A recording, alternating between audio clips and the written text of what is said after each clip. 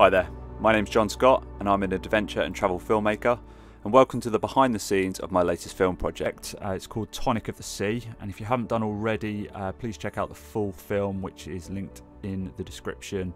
One of the reasons that I'd wanted to do it is I'd never actually filmed anything underwater before or in water, and so I wanted a new challenge in terms of filmmaking, but at the same time I also wanted to find a really good and special story to tell, something that people could relate to. And hopefully with the fantastic people I work with on this film, we've managed to do this. Now I thought what might be interesting is to talk about the actual sort of technical side of the filmmaking as well, in how I went about actually getting some of the shots that I did, filming in the water, filming underwater, filming in very challenging conditions. Now, I did some early testing with GoPros, and GoPros are amazing bits of kit, but I was really wanting to have a control over much more than what a GoPro would allow me to do. And so the decision I went with was to use the Panasonic GH5 on this project. I thought it would give me the right balance between a really good image, but also being able to hopefully be used underwater in the right type of underwater housing and protection.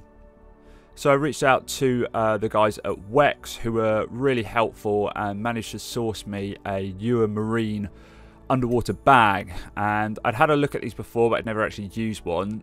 And what they allow you to do is put the camera in what was essentially a flexible plastic bag, but it's made to very high standards. And a sort of trick that I was told by some diving friends was to use a grey t-shirt because this obviously shows any watermarks very easily. And I submerged it in my bath, had a play around, moved it around, tried to simulate some of the sort of movements that it would be going through when I was filming actually in the sea. Much to my delight, when I took the t-shirt out, it was bone dry.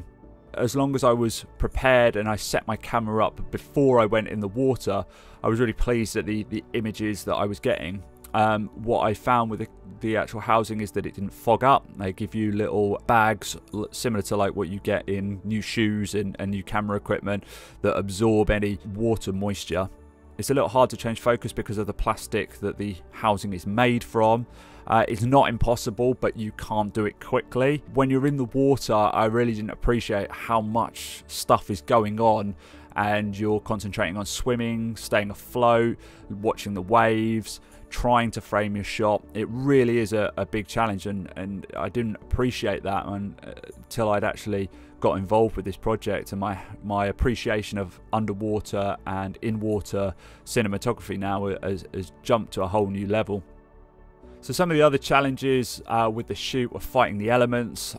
It was thoroughly cold, and I was fortunate enough to be in a wetsuit, but the guys that I was working with, who arguably are used to swimming in the sea every day, and they do it in the middle of winter, but they're still human and they were still getting cold. So there was a real responsibility on my part to make sure that they weren't suffering, that they weren't getting too cold, that we were only staying in for short periods of time, coming out, warming up, making sure everything was okay.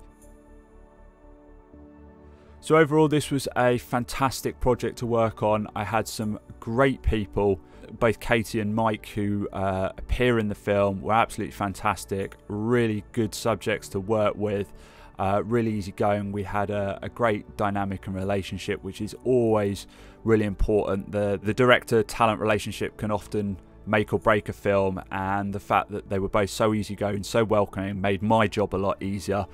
They took direction, and these guys aren't professional actors at all. I don't think they'd really done anything on camera up until this point, but they were very natural and just very easy to get along with, and that from my point of view makes my job a lot easier, and that generally translates to a better result on the screen. So I also had a really good support team, Toby Russell and Hannah Backlund, who were both on the shoot with me, who were really helpful in just supporting me and enabling me to be in the places that I wanted to be and get the shots that I wanted to get, and obviously shot some of this behind the scenes footage as well. So hopefully that's been interesting. If you've got any questions or want any further information, please drop a question below and I'll do my best to get back to you. If you haven't seen the full film, do check it out. It's linked in the description, and thanks very much for watching.